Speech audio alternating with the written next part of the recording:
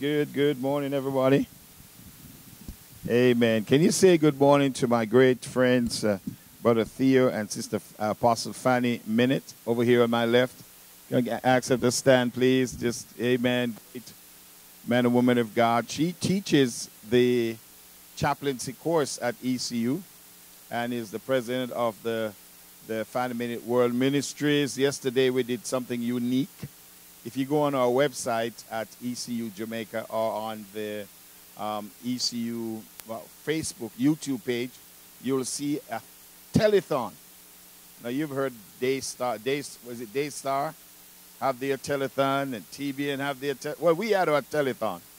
We had on YouTube, on Facebook, sharing with people the vision and inviting people to participate. And I just want to say publicly and to everybody here, Betty and I are so thankful for you, Apostle Fanny Minute, for your encouragement, for your nudging, for your blessing in the Lord to enable us to be a part of this. And, you know, I was calculating Pastor Knox.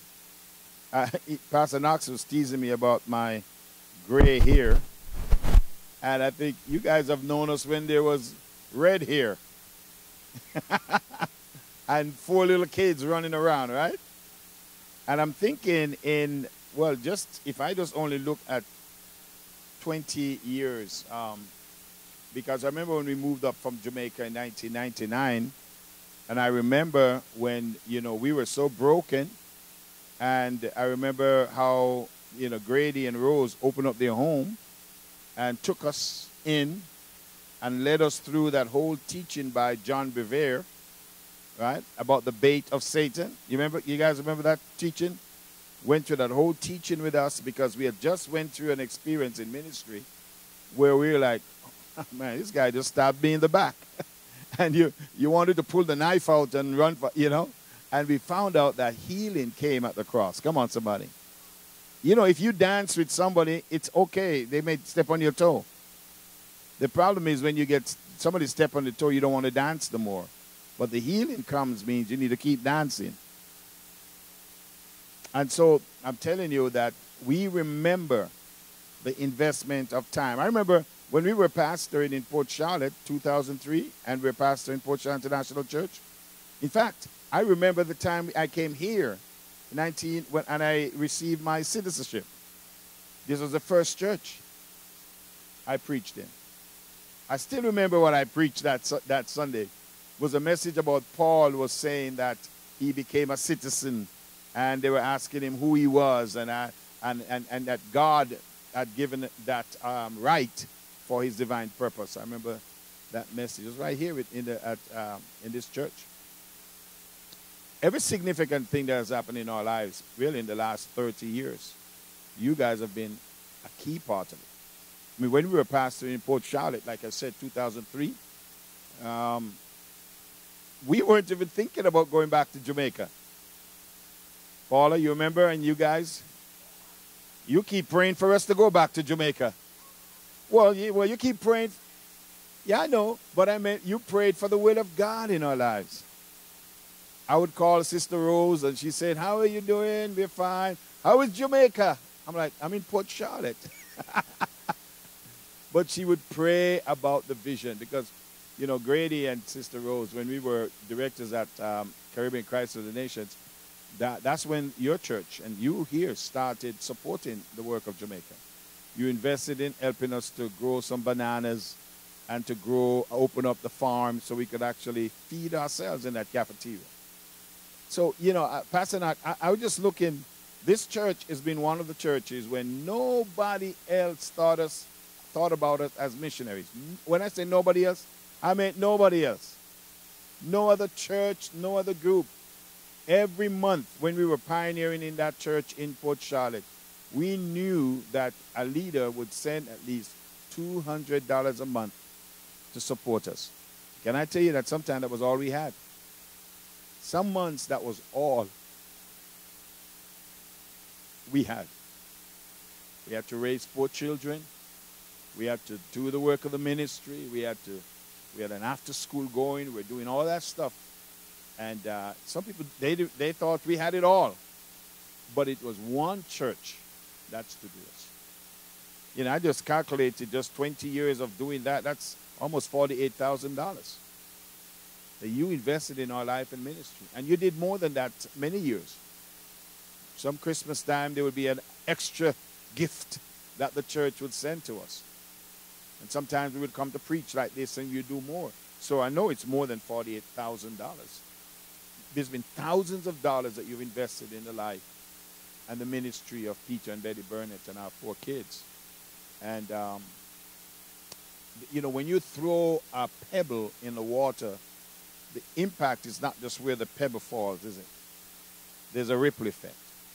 And there has been a ripple effect over these 30 years or so since I had that citizenship, gained that citizenship. We used to laugh because I would say in Jamaica, Betty was the resident alien. And then when I came to America, I was the resident alien. So I said, we are all aliens, praise the Lord. You know, so now she's getting close to her, you know, she can do whatever she wants in Jamaica. Yeah. Amen, amen. But, you know, I'm telling you that I told people that I'm also a Jew. Yeah, I'm a Jew-Macon. That's me right there. But actually, there are also many Jews in Jamaica. You know, a lot of all over the Caribbean as well. But it's just really amazing. I just sit there remembering, and that's what I'm going to talk about today. Actually, I'm going to talk about remember, and all those memories of our great brother Grady, and just the flow in the Holy Ghost, the dependence on the Holy Ghost, the confidence in the power of the Holy Ghost. Being a spirit-filled church. This is one of the only spirit-filled churches this side of Fort Worth, right? Operating in the gifts of the Holy Ghost.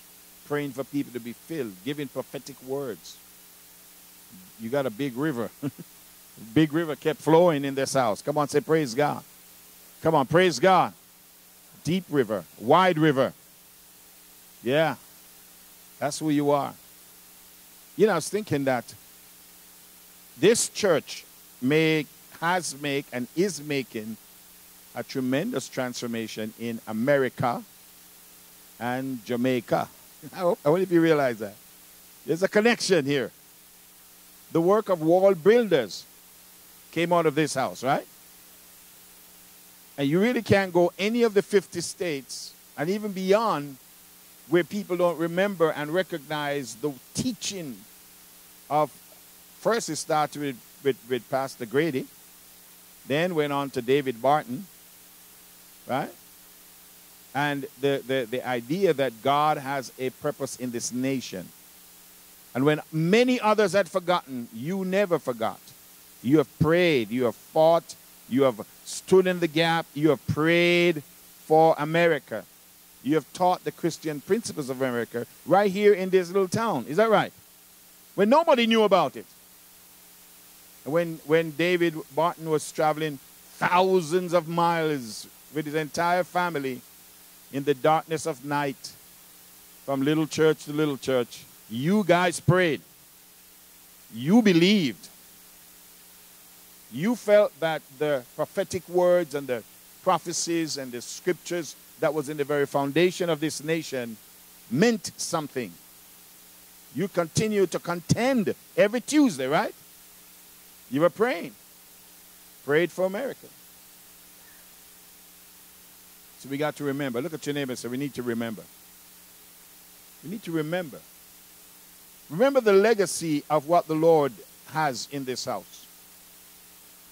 I want you to turn with me to Deuteronomy chapter 8, verse 18. I want to show you some pictures of Jamaica in just a minute, and we'll get to that. But I want you to, Pastor Knox sort of, when he prayed a while ago, he sort of unlocked something here. Let's flow in that. Come on, amen? Deuteronomy chapter 8, verse 18 said something powerful. A lot of times people focuses on the second part of that verse. The verse talks about the fact that God said to the children of Israel that you should remember the Lord your God. Can you read it? Does anybody have it? And you, just me, individually, we shall what? Remember the Lord your God. You know that the enemy doesn't want you to remember the Lord your God. The enemy would rather you remember your bills. Remember who stabbed you in the back. Remember, you know, your toe. Remember something that happened to you when you are 2 years old. Here you are 7 years old, and the enemy would want you to remember where you were at 3. But he doesn't want you to remember the Lord your God. Remember, you know, a lot of what the devil does is to try to get us to forget. He works to get us to not know what we ought to know. And if we had any knowledge of what we ought to know, he resorts to all kind of tactics to get us to forget. I mean, we have one black and white television station I can tell you about. People would, you know, stick out their neck, and we call them rubberneck when somebody dies on the road or something. You know, stick out their neck to try to see what's going on. Now we have thousands of channels in the homes.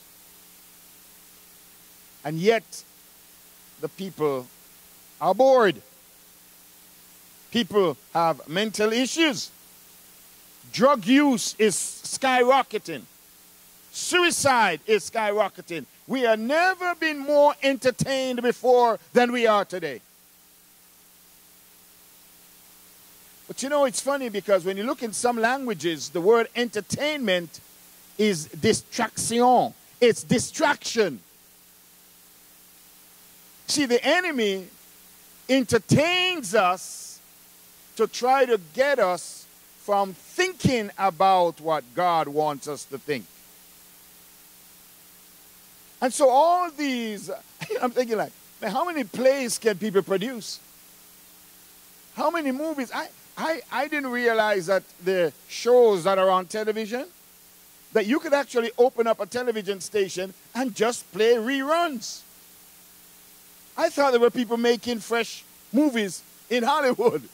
I realized that the enemy has set up opportunities. Now we have internet and dark web, gray web, whatever kind of web. He is constantly working to get our thinking away from God. Away from God. Sicknesses come against our bodies. It's another attempt to get us to focus on the sickness than on the healer. Broken relationship is another attempt to get us to focus on people than on God. Even in our own brokenness and sin, and when we are tempted, the enemy wants us to think that we are the problem and this one is the problem and other things are the problem. Why? Because he doesn't want us to focus on what God says. Was there fighting and rumors and division? We went to an area in Jamaica. I was so surprised. We did what we call a listening tour because our friendly city in Montego Bay is now a very deadly place.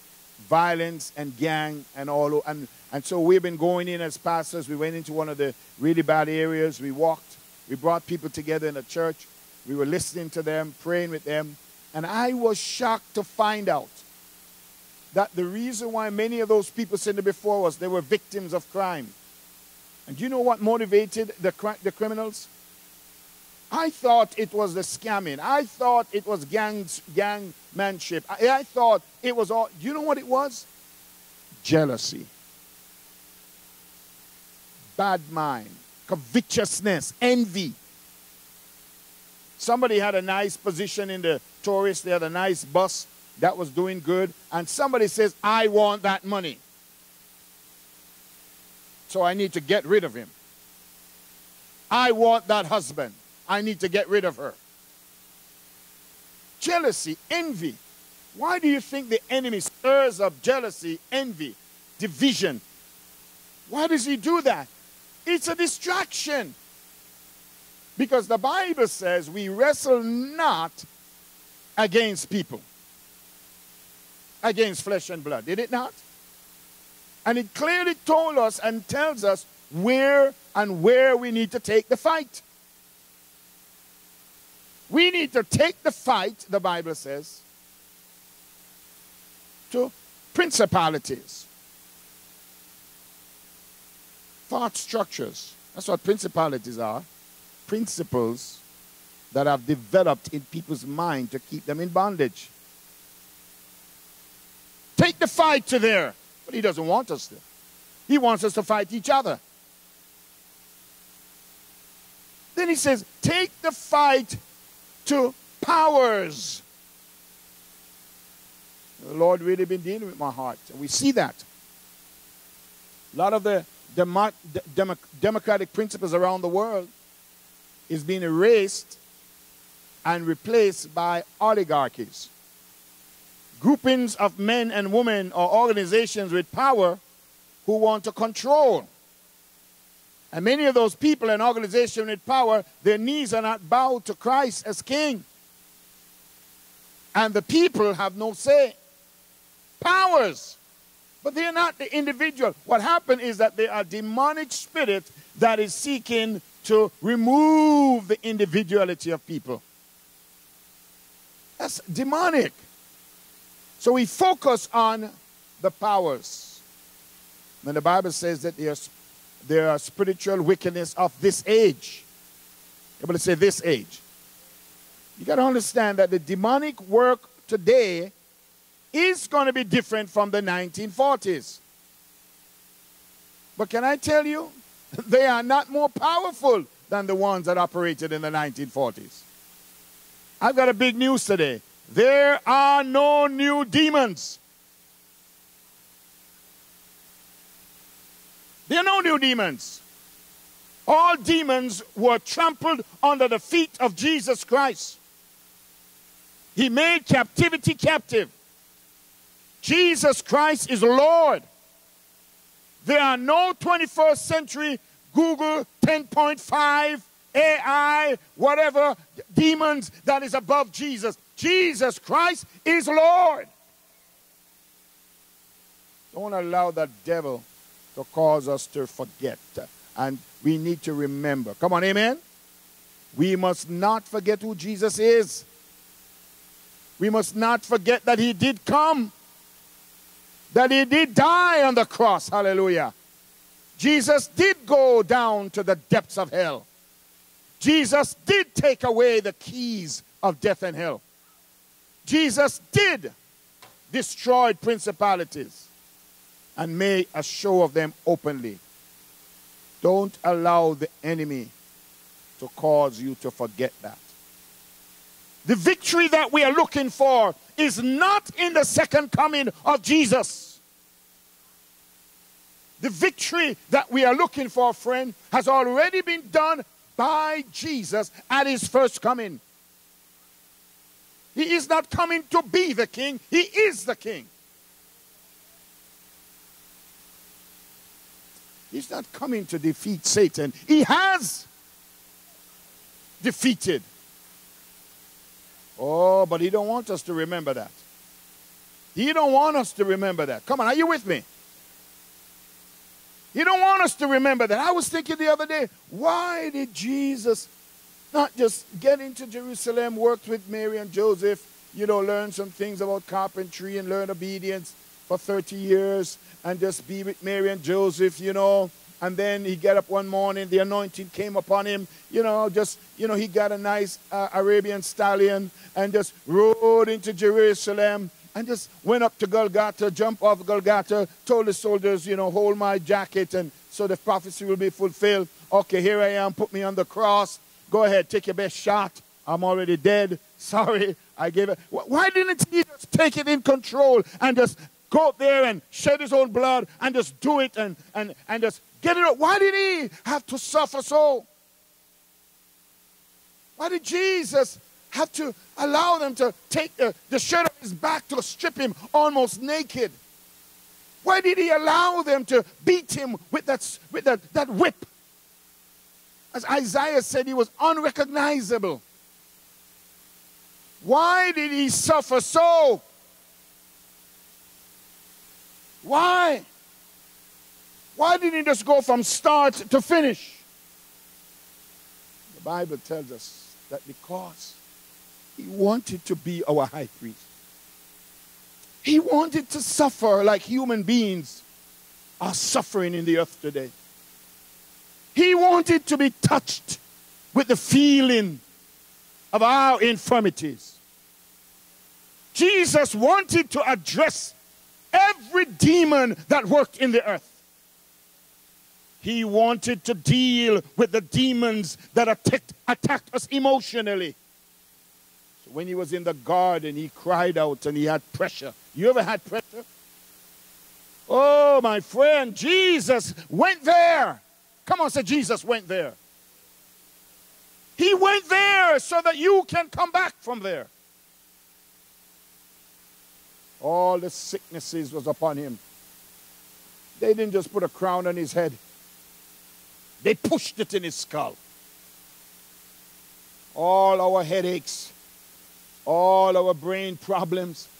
I'm here to tell you, Jesus knows. Jesus is a friend of the suffering man and woman. Jesus is a friend of people. Jesus can identify. You show me any conqueror, any ruler, any religious leader, they isolate themselves from the suffering of the people. Not Jesus. He made himself. Huh? He took on the form of mankind. I'm here to tell you that every sickness and every pain you feel in your body, you can expect healing from it. Did you hear me? Why? Because Jesus took the time to feel it. Oh, come on, give Jesus a praise. Come on, take a minute and just give him thanks. He took the time. Oh, Jesus, thank you. You know, there was one preacher who gave up the full gospel of Jesus, turned his back on the integrity of the scriptures. He said there was too much suffering in the world. He saw people starving in Africa, in Kenya, I think it was at the time. And he said, there's just too much suffering for there to be a God and for there to be a heaven or hell. No, he forgot. That's why Jesus suffered. And that's why this gospel of the kingdom must be preached all over the world. Because this gospel of Jesus, this good news of the coming of Jesus, it opens the eyes of the blind. It sets at liberty them that are bruised. It brings captives out of prison. It gives hope to the hopeless. It heals the brokenhearted. This gospel is what the world needs. We're not looking for it to happen. It has already happened. But the devil wants us to forget. The Lord says, you shall remember the Lord your God. For it is he who gives you the power. My friends, once you forget, then the devil knows he's got you in territory where you have no power. See, once you are outside of Jesus' power, then you are relying on your own power, your own intellect, your own knowledge, your own money. You can group together and form an army. You can group together and build a tower like Babel, where we can big together and we'll build a corporation and we'll do it. We'll be vigilante. Get us some guns and we go fix it ourselves. But the Bible says all have sinned and fallen short of the glory of God. The Bible says there's none righteous. No, not one. So we have to depend on Jesus. Because we are not fighting against other people. We need Jesus against principalities. We need Jesus against the powers we face today. We need Jesus against the spirit of darkness of this age. We need Jesus against the spiritual wickedness in high places. But with Jesus, come on, say, but with Jesus, all things are possible. Hallelujah. Come on, hallelujah, somebody. All things are possible. Not my own, but your will. John the Baptist says, I must decrease, but he might increase. Jesus said, if I be lifted up, I will draw men. He'll give you the victory. You just got to remember the Lord. You know, the good thing about remembering the Lord is he has done such an awesome job to make his word available to us. Sometimes we throw the Bible away and he sends a person in a car with a bumper sticker in front of us. We can see the scripture. Huh? Or like the lady who was upset because her daughter was in an accident. She was cursing God. I said, how could you make this happen to my daughter? She slumped over after cursing God.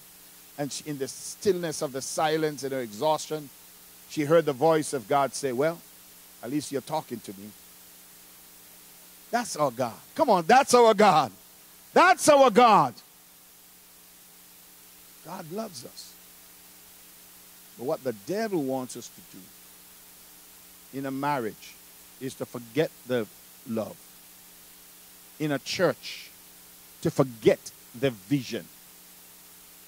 Now, the Lord says, remember the Lord your God, for is he will give you what? Huh? He gives you what? Come on, say power. Can I tell you that a lot of the problems in the world today is a search for power? Somebody wants the power.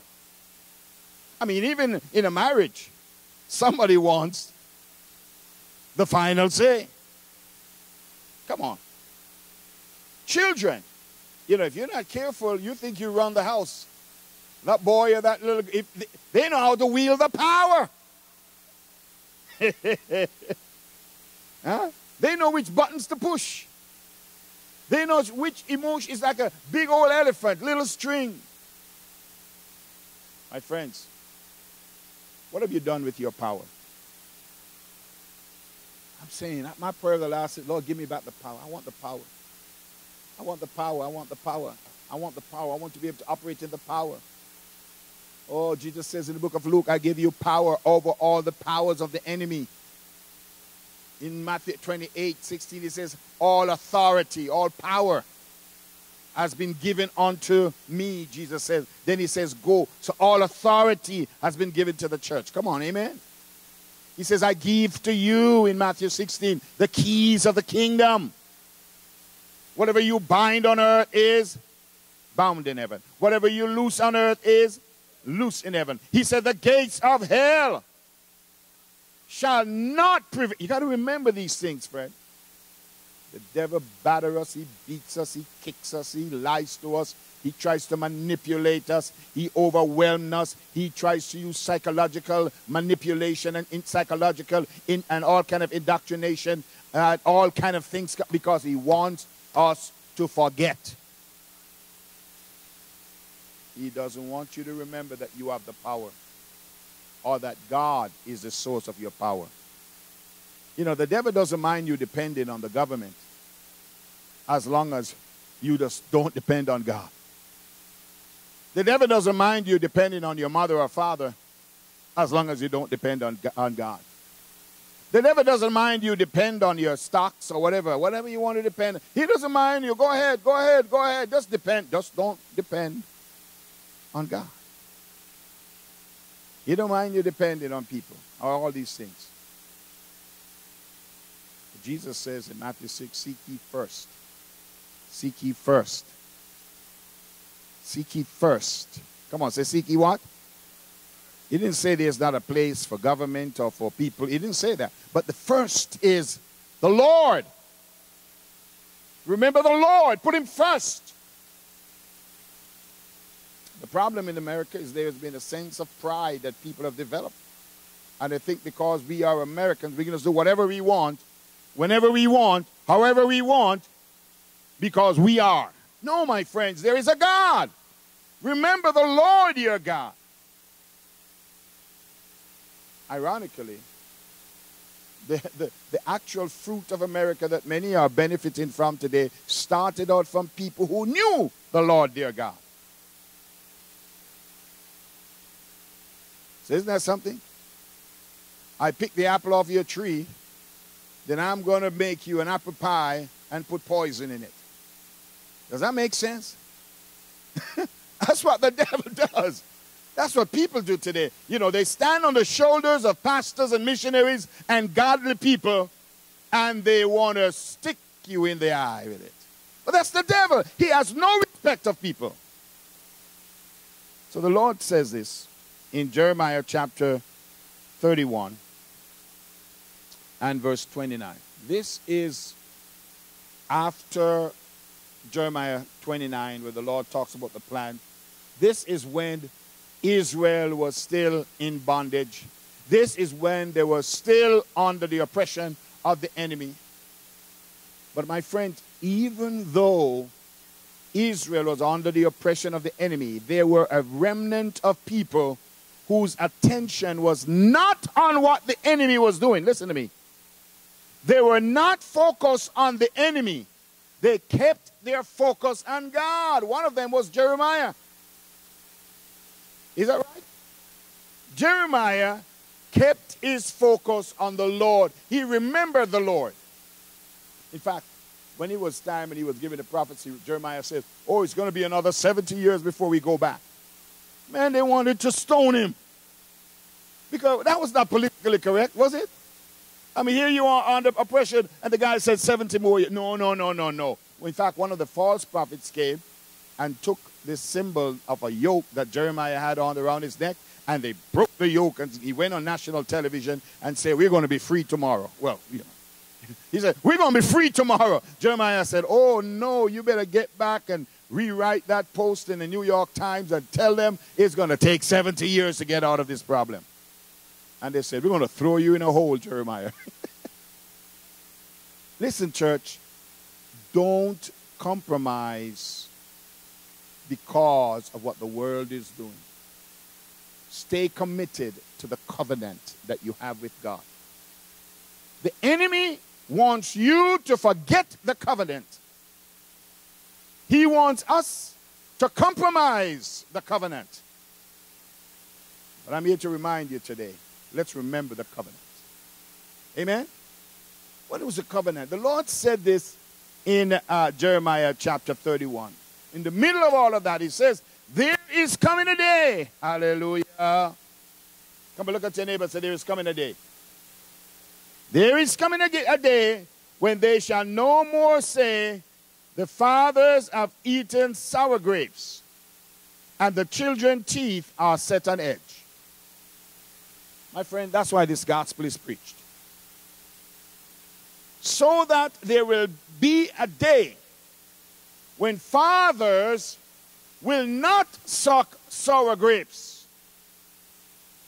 and children will not be separated from their heritage because the fathers suck sour grapes. The very next verse says, because in that day, look at verse 20 with me. Thank you, sir. The days are coming. Say the days are coming. Come on, say the days are coming. I will make a new covenant with the house of Israel and with the house of Judah. Next, verse 32.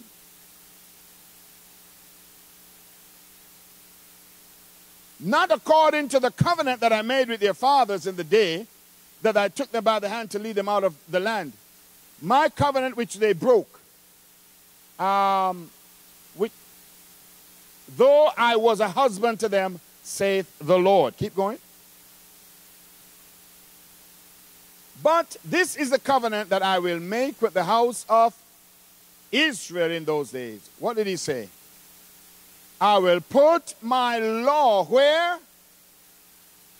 So we're going to remember. Hallelujah. He said, I'm going to put my law where? In their minds and write it on their hearts. And I will be their God, and they shall be.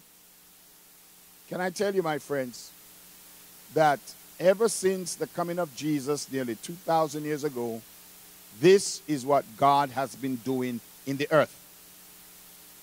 God has not been enforcing, listen to me, God has not been enforcing any generational curse.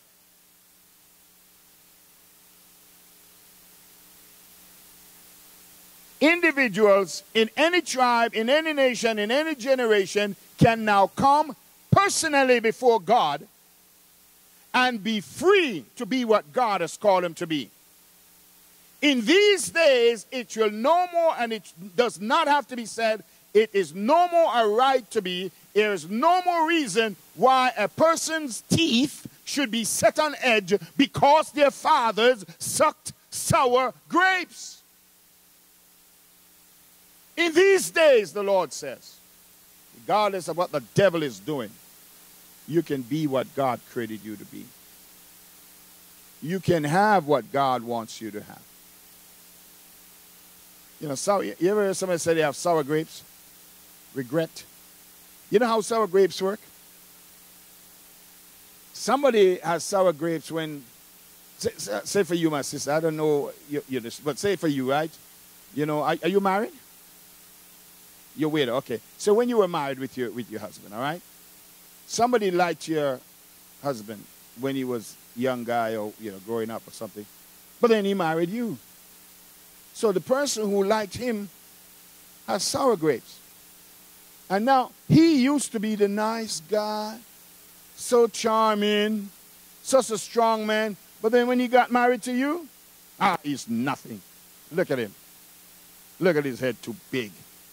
He walked backwards. Look at, suddenly they are, you know, when you have sour grapes, nothing looks good to you. When you're operating with sour grapes, the things that would normally appreciate because you can't have it, you pull it down. You denigrate it. You bring it to nothing. That's called sour. So the fathers, some things they didn't step into. And so there are things that were completely thrown off the table.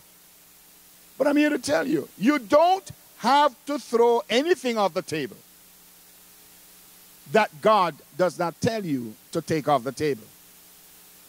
Because we are operating in a time, the Bible says, where the Lord says, I will be your father. And actually what he has done is that he has made a covenant with us, the Gentiles, us who may have no Jewish blood, us through Jesus Christ, so that the promises of Abraham can be all ours. We are not half adopted into the family of Abraham. We are fully adopted. His spirit bears witness with our spirit. We cry out, not my adopted father, not my stepfather, not my Jewish God. No, Abba. Abba. Abba. The one who has dealt with principalities and powers. The one who has made a way for our victory. The one who will pick up a little boy in a little town called Poor Man's Corner and say, you can be whatever I want you to be. The God who will find a person in the back of a desert and bring them wherever he wants them to. The God who will take a young girl hiding under the bed and cause her to sit on a throne. This is the day we are living in. These are the days. And the devil wants you to forget that. Oh, he don't want you to remember that. He wants you to think that we are living in the days where we suck sour grapes like our fathers, where our teeth are on edge like our forefathers. He wants us, and every time you put your big toe out, he wants to step on your toe. Not because he just really wants to step on your toe. He doesn't really care about you. He just wants you to stay locked up. But I love what Jesus says. The Lord says, I will put my law where? In your mind and in your, come on, say, in my mind and in my heart. Come on, say, in my mind and in my heart. I will remember the covenant. Come on, say, I will remember the covenant. I want to give you one more scripture. Can I say this? I want to encourage all of you here who have raised up children in this house, who have birthed nieces and nephews and younger generations in this house. It is up to you to remind them of what God has said in this house. It's up to you. Don't accept for them to reject the legacy that is in this house. Don't accept and say, well, it's one generation and another. No. The Bible says one generation shall praise your name to the next. So I want to say to you, you know, sometimes it's really beautiful when you see a doctor and their children become a doctor. And like we have some friends that came from Nigeria, and they learned to be doctors. And now because they pursued what the open door God gave for them, it not only changed them, it changed their entire family. Are you with me? But can I tell you, they didn't just hope it happened. They were involved in ensuring that their children connected with, protected, and carried on the legacy that they have. And I call myself among that. Sometimes as Christians, we are too willy-nilly and too carefree. It's almost like what Esau said. Esau said, I'm going to Olive Garden. You're going to buy the meal? I don't care about this birthright. Just give me a nice salad. He gave up his birthright. The Bible says he didn't pay attention to it. I call this church to pay attention to your spirit-filled, Holy Ghost empowered, the legacy that your founders have birthed in this house. And I say sometimes it may not seem like you're winning, but I'm telling you, it's a winning legacy. It may not seem like you're doing anything, but I'm here from Jamaica telling you that the pebble that fell on this rock, that fell on this hill, there's a ripple effect in the Caribbean. It's because of you. Because of your faithfulness to the word. There is a ripple effect, my brother, you know, across the whole nation. I know friends of mine, people read the books of David Barton and learn about God's heritage in nations. It started here. Don't. Those of you, as you have labored and you have stood here, don't give up. Don't block up the well. You know, the guys one time, they block up the well. Keep the well open. Let it flow. Keep the well open. Look at your neighbor and say, keep the well open. Keep the well. This well of Aledo Cornerstone Church. This well where the Holy Spirit has flowed. And when people look at two teachers, I said, how can two teachers become pastors and say they are doing Holy Spirit work? Two short people, right? In men's eyes. Grady and Rose. They were teachers. One was a teacher, one was a machinist. Right? Worked here in Proctor. Is that correct? I think one of the company. But worked and taught the gospel. They were bivocational. But they are tapped into a well. And I'm here to tell you today in the name of the Lord Jesus, don't forget that. Remember the Lord your God. You will have the wealth you need for God to do what you need to do.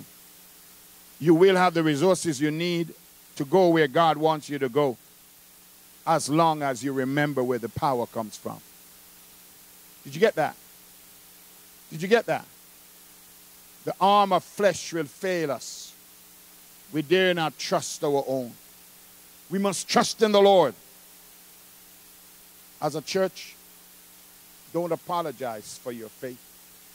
Don't apologize for your Holy Spirit conviction. Don't apologize for your roots in Christ. You know, I hear people say, oh, they're young people. Listen, all young people don't know the best. Some of them are stupid. I mean, some of them just don't know. Not really.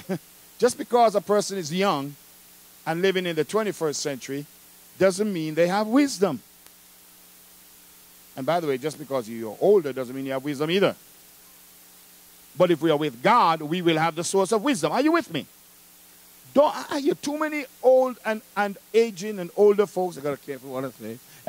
But too many of us throw away the legacy of God with a flippant word where we are in a new generation. But friends, we might be in a new generation, but we're not serving a new God. We might be in a new generation, but it's not a new Holy Ghost. We might be a new generation, but it's the word that is a lamp unto our feet. In fact, the scripture says, how can a young man, not an old man, how can a young man cleanse his way? It's to the work of the church by taking heed to the word of God. We need the gospel. So in closing, Romans 8, Romans 12. Tells us, I beseech you therefore, brethren, by the mercies of God, that you present your body as a living sacrifice, which is reasonable and acceptable unto God. It says, be not conformed to this world. Come on, say it with me. Be not transformed to this world. Come on, let's stand together. But it says, be conformed how? By the renewing of your mind, that you may prove what is what? Good and acceptable and the perfect will of God.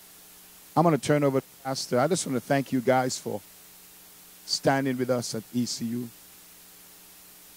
We could never be doing what we're doing in Jamaica. Just this past few months, Betty had a women's conference where over 100 women came from different places, and she talked about, the Lord led them to talk about the woman of promise. People were weeping at the altar as women realized that God had a promise in their lives. We have students being trained, and we have chaplains being raised up to go into schools and prison and different areas. God's using us, brothers and sisters. We're in the middle of a mall. We're downstairs, they're selling drugs. On the right, this is happening, that, but they know and they have been touched by the testimony of Jesus. And we have only just begun. We have turned a dance hall into a Christian university with your help for the glory of God. We have over 100 students who are part of the ECU family. We have another over 150 who are part of our extended family, extension schools, and we have only just begun. It's a big work. We believe in God. Our budget for this year, we had told you $200 we were trying to survive. Now our budget is $300,000 for this year into next year. Come on, that means there's a purpose for that money. Come on, amen? Now the activities and work is calling for $300,000. And God is doing it. Would you pray for us? Continue to stand with us. We just love you guys. We appreciate you. Amen. Amen.